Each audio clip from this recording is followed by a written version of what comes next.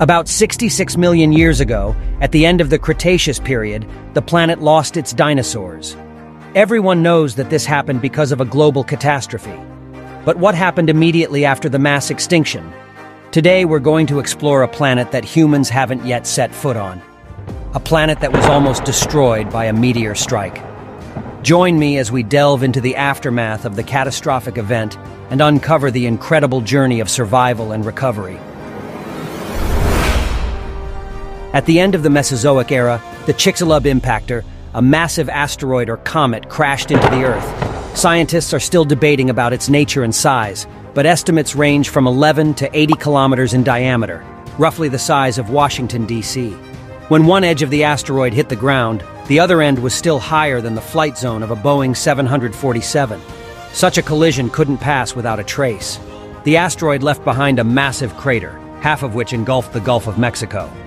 The crater has a diameter of 150 kilometers, that is 93 miles, and a depth of about 20 kilometers, that is 12 miles. The world changed in an instant. The impact triggered mega tsunamis, towering over 100 meters, that is 330 feet high, which inundated the territory of modern-day Texas and Florida. Some sources even suggest heights of up to 300 meters, that is 985 feet, equivalent to the height of the Eiffel Tower. The first wave alone rose up to 1.5 kilometers, that is 9/10 of a mile tall, 5 Eiffel Towers. The asteroid's energy shook the planet, causing earthquakes and landslides that reverberated all the way to Argentina. This chain of horror was impossible to survive. Forests spanning thousands of kilometers, that is hundreds of miles, were obliterated in an instant. The explosion unleashed by the celestial body was approximately 100 million times more powerful than the famous thermonuclear Tsar Bomba.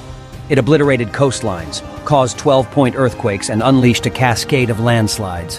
This cataclysmic event marked just the beginning of the disaster. The asteroid's impact ignited the landscape within a radius of 1,500 kilometers, that is 930 miles. Even huge dinosaurs like the Diplodocus perished.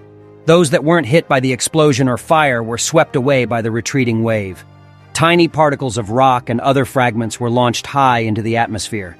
These fragments, resembling drops of hot glass, possessed a kinetic energy equivalent to 20 million megatons of TNT. As they fell rapidly after being blown into the air, they generated intense heat, turning the Earth into a real hell. The majority of dinosaurs and terrestrial organisms in the affected area likely perished within hours from the scorching heat. The once forested planet caught fire almost instantly, resulting in the destruction of about 75% of all living things. Acid rain oxidized the oceans, while half of the plant species died immediately or within a few hours. Soot from the fires combined with dust from the impact blocked the sun's rays, plunging the Earth into darkness for about a year. It was a devastating blow to the climate and the survival of many species. However, amidst the desolation, some managed to survive. The resilient few faced unimaginable challenges as they struggled to adapt to the harsh new conditions. Join us in the next episode as we witness their extraordinary fight for survival and the gradual recovery of a planet shattered by a monstrous disaster. Don't miss the next episode, where we'll uncover the untold tales of survival and witness the miraculous resurgence of life in the wake of the asteroid impact. If you enjoyed this video, give it a thumbs up, subscribe to our channel, and click the notification bell to receive updates on future episodes. Stay tuned for more exciting content coming your way.